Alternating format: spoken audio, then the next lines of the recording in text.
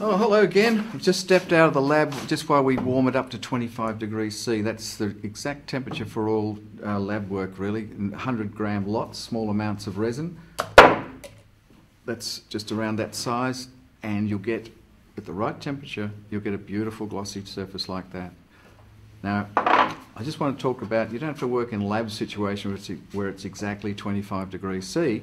No, you can have a broader range with success and get good solid solutions out of your molds, etc.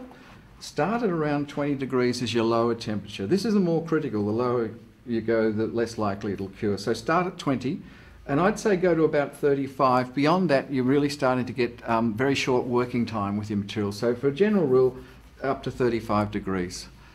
Now, we cover this on our label on the temperature range, and another thing we say is keep it at those temperatures for a whole 24 hours. So if you started the job at 10 in the morning, it's got to be at that temperature till 10 the next morning. So you might be tucked up in bed and warm at 2 a.m, but that's when the temperature could come down to 15 degrees or so in the workshop or in the factory.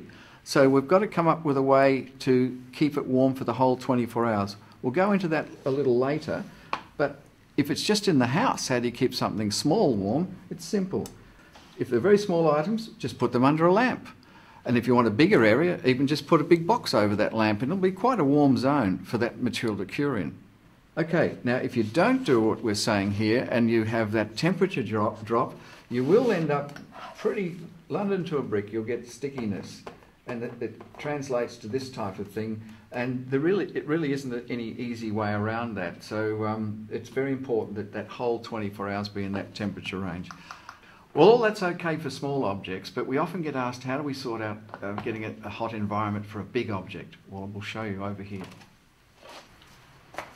Right, here we've got a setup for a large object that we want to dry. And this is just our contrivance using household objects. If you're in a factory, you could use different materials, but principally it's all about setting something up and getting a tent structure over it. Now, what we've done here is just use some pieces of pine. They could be garden stakes, but we're doing resin art, so I've used pine because it doesn't have splinters that could drop off.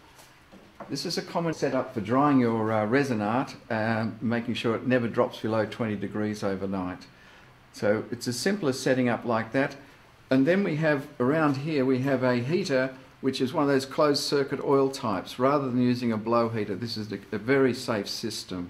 And you're not using a great deal of power overnight because you're going to have to leave this on for 24 hours.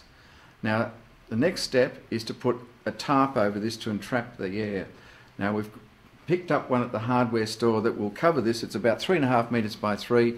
We'll end up with about 10 to 20 mil off the ground, and that's ample for any airflow, but it's to hold the air in. That's the principal thing.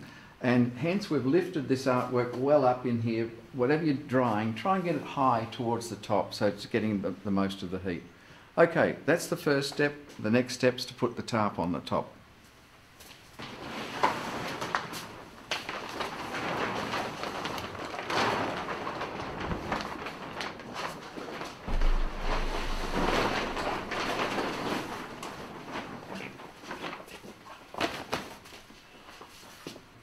Well, so you can see we've got ourselves a really good hot box.